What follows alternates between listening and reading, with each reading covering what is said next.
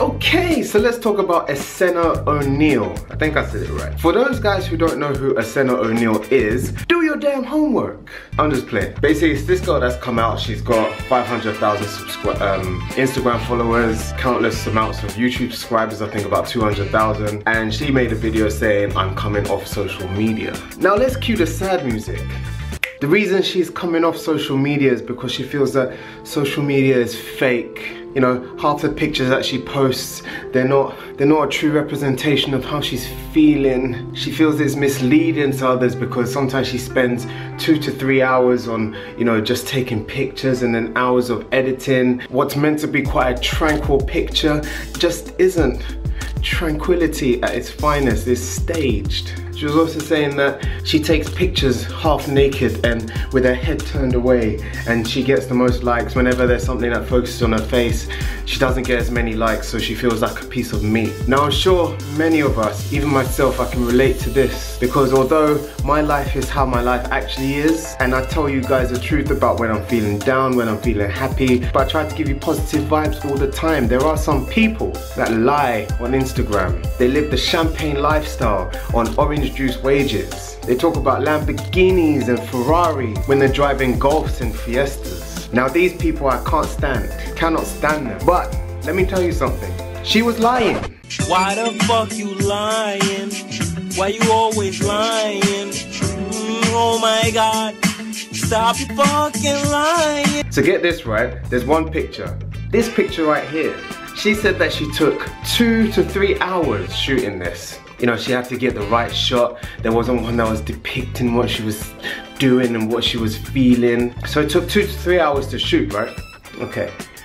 And then she also said that it took about an hour to edit. You know, all the editing software, it's so difficult to edit and edit stuff properly to put onto Instagram. But the person that took the picture, her dad also has a YouTube channel, and he has exposed everything about this particular picture. The picture itself took 9 seconds to take. The editing, as all of us have iPhones, it doesn't take that long. You download Snapseed, you do whatever, and you can edit a picture on your phone. With 500,000 subscribers, she was getting paid. She was getting paid to wear necklaces, to wear dresses, to wear all kinds of stuff. The necklace that she's wearing in this picture, she got paid $600 for 9 seconds of shooting and about 1 minute of editing on your iPhone. You got paid $600 and you're telling me that your life is hard. So what does this scream to me? Publicity stunt. So she's crying this sob story saying that it's so hard for her to live her social media lifestyle. She's coming off of social media. She was on mainstream TV, and what has that done? It's boosted her profile even more. She took her profile down for I think 1 day, and then she was asking for donations through her website. Now this actually brings me through to my main point, is that so many people sell themselves out because of Instagram, Facebook, YouTube or whatever, and most people will do like literally anything to get views and to get likes on Instagram. You go to some people's pages, especially girls, half naked, boobs everywhere, then they're wondering why people don't treat them the way that they should be treated. And because she was getting paid to do all these promotions, she was promoting stuff that she didn't even like. She was just wearing it for the sake of getting that money. Now this, for anyone that was wondering, is the true meaning of a sellout. Not people who take sponsorship deals, but people who take sponsorship deals with companies that they don't even like. Literally doing it because they're getting free products or money or whatever they're getting, and they don't even like the damn company. Social media is the adult version of let's play pretend.